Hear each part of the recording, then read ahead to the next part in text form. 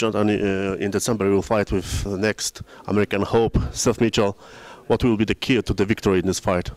Being in top shape, being ready to go whatever distance, 12 rounds, and just always being ready.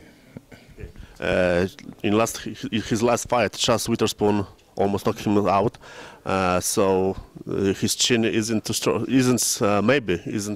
good. So you wanna outbox him, or just wait for one punch knockout?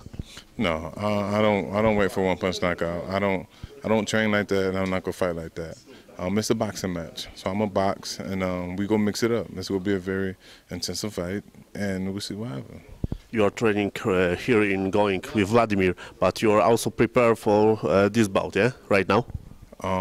Yes, I am preparing for mine and preparing Vladimir for his. Isn't it difficult to help Vladimir and prepare to your fight?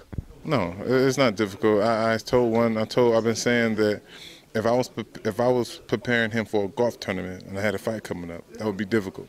But I'm a fighter preparing for a fight, and I'm preparing him for a fight. Same situation, same environment, nothing's different. So it's no problem. But all these sparring partners are tall and box little different than Mitchell. Oh well, these are his sparring partners, not mine.